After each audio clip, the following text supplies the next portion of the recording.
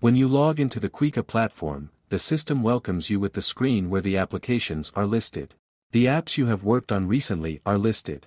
You can list favorites, your apps, and all applications created in the workspace. To create a new app, click the Add New App button. Type the application name in the pop-up. Choose the type that suits your application. You can create web and mobile applications in Kuika. The differences between web and mobile applications are: functions within the application vary with device-based features. For example, you can consider mobile-specific features, such as making a phone call. There are many drag-and-drop elements to assist you in your application development process.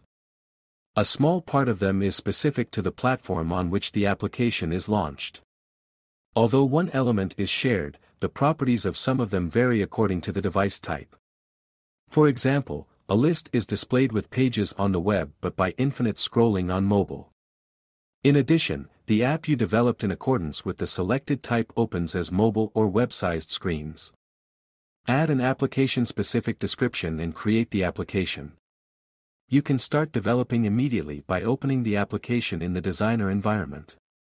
To edit the application settings, open the Edit window from the context menu. The application type can be selected while creating the new application. You cannot make changes afterward. The selected application type is also displayed on the editing screen. Change the name and/or description of the application and save it.